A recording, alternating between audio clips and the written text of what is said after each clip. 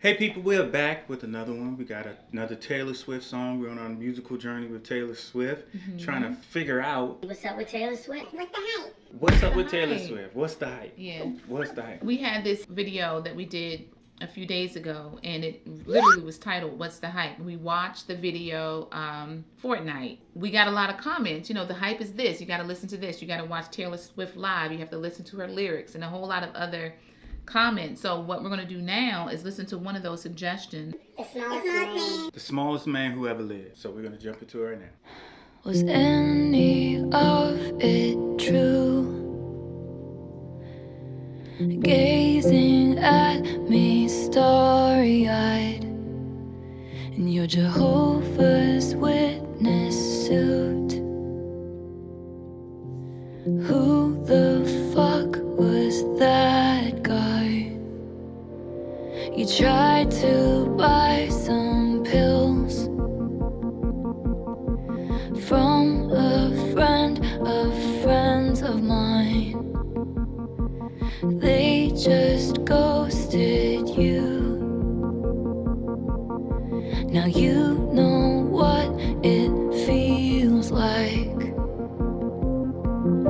And I don't even want you back, I just want to know if rusting my sparkling summer was the goal.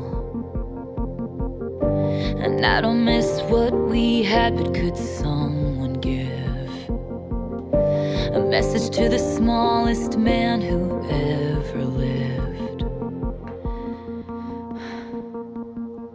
You hung me on your wall,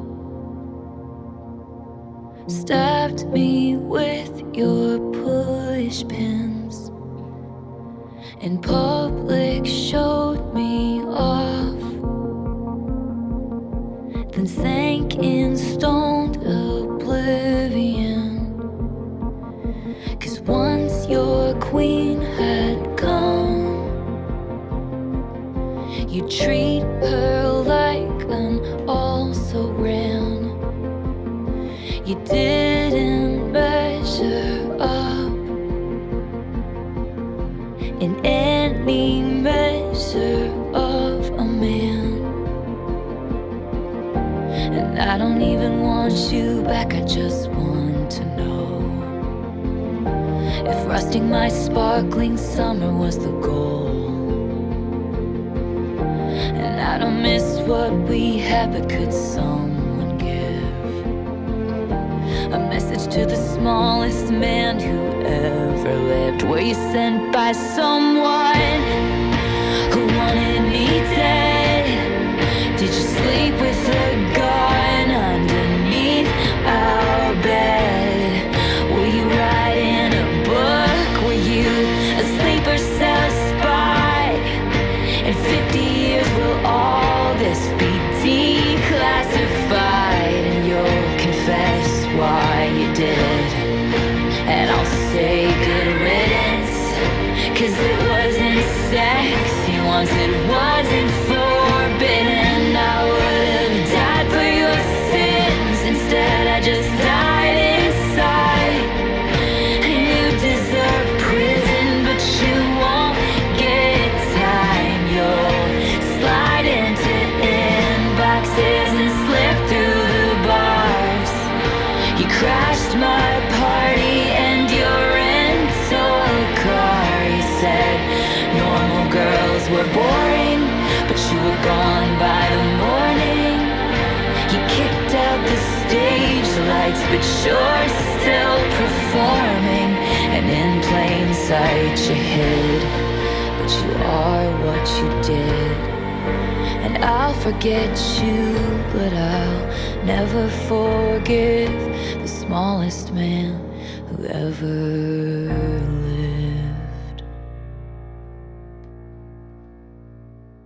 Hey guys, that was Taylor Swift, The Smallest Man Who Ever Lived. It was the lyrical music video. Yeah, official lyric.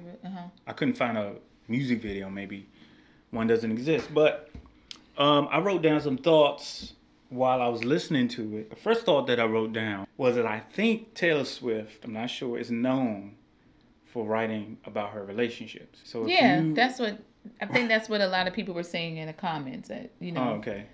it was definitely about a sour relationship that went sour. But it kind of sounded like And the relationship was sour from the beginning. It didn't just go sour. And So she's not married, right? Never been married. I don't know. I don't think. Okay, you guys will tell us. But as far as I know, she is not married currently. She's never been married. So we have to say all her relationships have gone sour. And if you are unfortunate enough to be that man that you're in a relationship with Taylor Swift, She gonna sing about you. You might have a song written about you. So the dude that's in the NFL, you better watch out, brother. She's probably already writing the song. Ooh, buddy. All right, so the second thing I wrote down was details. There's a lot of details in the song. Yeah. There's a lot of details, which is a sign of a good songwriter. Smokey Robinson is very detailed when he's...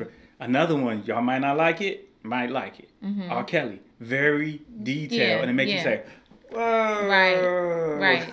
It puts you right there in the moment. She's a storyteller. Yeah. She's a storyteller with the backing of music. So I think people were saying she's genius. I could see why they would say that. Why they would say that. Yeah. I could see. And I do appreciate that this was the lyrical video because it forced you to hear what she was saying. So I was reading what she was saying, and it was definitely poetic.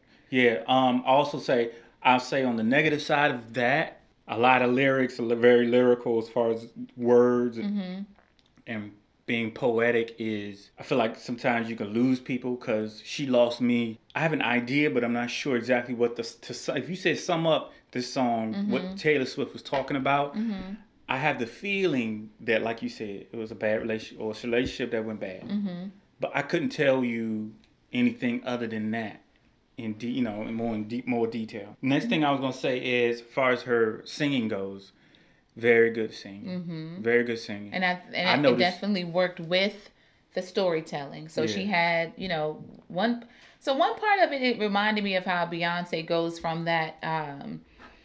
That middle range, and then she goes very low, and then brings it back up and goes very. I really like that part. Yeah. One part she was saying, I think it was in the court.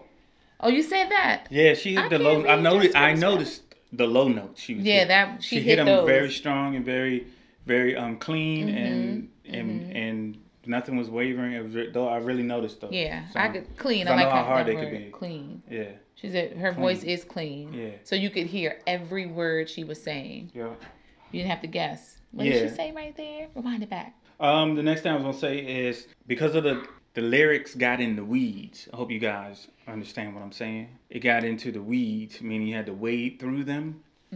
And because it's my first time hearing the song, I really didn't come away. I couldn't tell you. I could tell it was a somber song, and it was probably about a relationship, like you said, that went bad. But I couldn't tell you anything beyond that. And I think that's okay, because there are people, I'm going to speak for myself, a lot of times I don't listen to music for the lyrics unless, I don't purpose to sit down and listen to the music for the lyrics.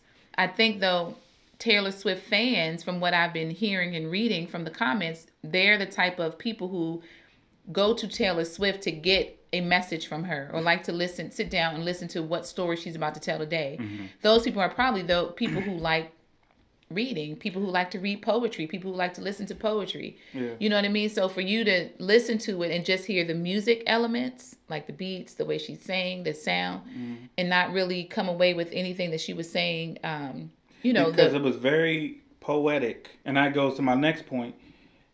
Taylor Swift's a poet. She's a poet. She's a poet. Poems to music. That's what it is. Yeah, I would say that. Bottom line, period. I would say that. And because she's a poet, she's very lyrical. She knows what she's doing with words.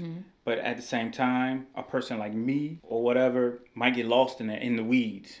I'll have to listen to that thing several times. Yeah. I need to get some history on Taylor Swift. I need to, to figure out what she's talking about. And so a lot of the Swifties, a lot of her fans probably know the exact relationship she was in at that time that she wrote this song. And they can say, that was about this person. She was going through this at that time, because I heard she puts her whole life, her whole music, all of her music, I think, is just a summation of her life in different times, points in time. I read an article over the weekend. It's funny. We put that, our first video was, what's the deal? What's the hype? Oh, right. And I saw an article that came out, it was CNN about, it was white lady, Caucasian lady, who did not. Her article is basically saying, "I don't understand the hype about Taylor Swift. I don't get it." When she is supposedly the demographic, her music, own words. Right. She said that she would be the demographic. That's right. She's supposed to be. It's supposed to be shooting to catered towards. Yeah. But she was saying in the article also how there are people who they'll put the lyrics to Taylor Swift like a quote or a line on a have it put on a pillow or something like that. On t-shirts. Or on their what's the name of the flash you got me? The Flash. Flask. The flat. The water thing. Stanley. The Stanley cup. They'll engrave or put some of the lyrics on their Stanley cup, stuff like that.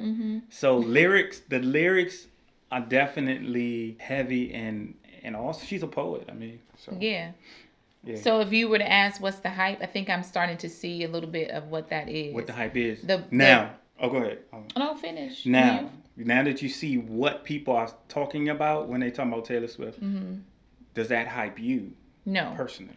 It does not hype me personally because that's not, right. I'm not a Swiftie. I don't think I would be a Swiftie because she doesn't sing anything that really resonates with me. Like when you mentioned Smokey Robinson, that's just already like an honor to even be mentioned with Smokey Robinson in the same breath, Taylor Swift. But I get your point that he was a poet. I can sit and listen to Smokey Robinson's music, and I'm a fan of Smokey Robinson. Shakespeare of absolutely. The 20th century. But on top of that, I like his music. Yeah. Like, okay, another example, Music Soul Child. I think that he's kind of a poet as well. Very lyrical, but I like his music. I'm trying to think of someone else.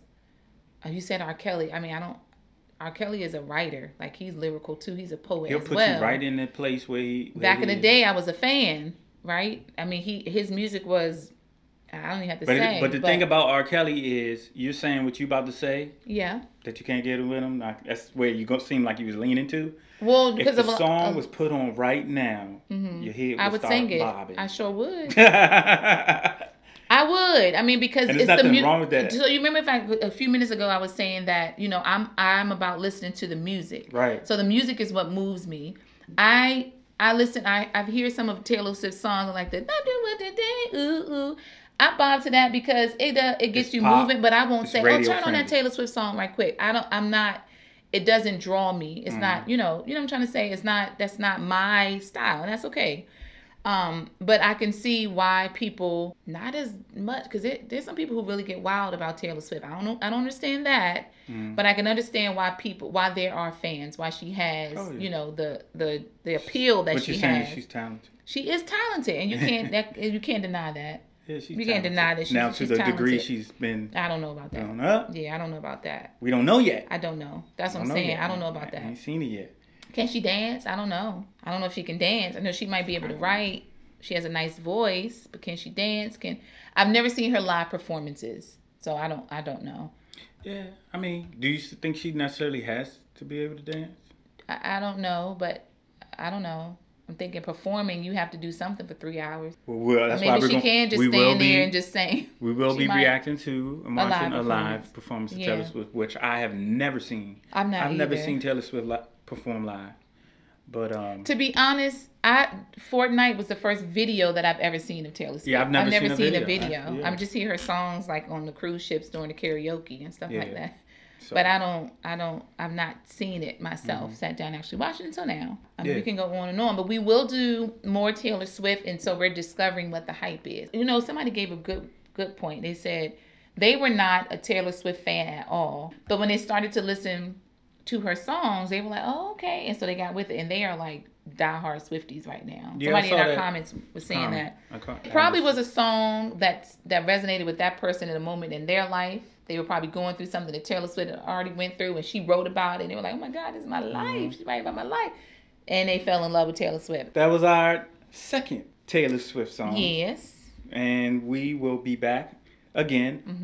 As always, like, subscribe, and comment. Please leave a comment. The comments are good. Yeah, let us know you liked the video. Let us know you hated the video. Whatever. Don't say you hated it. Because at least you watched it. That's true. But that's it, guys. So we will see you next time. Yes. With the next video. And Peace.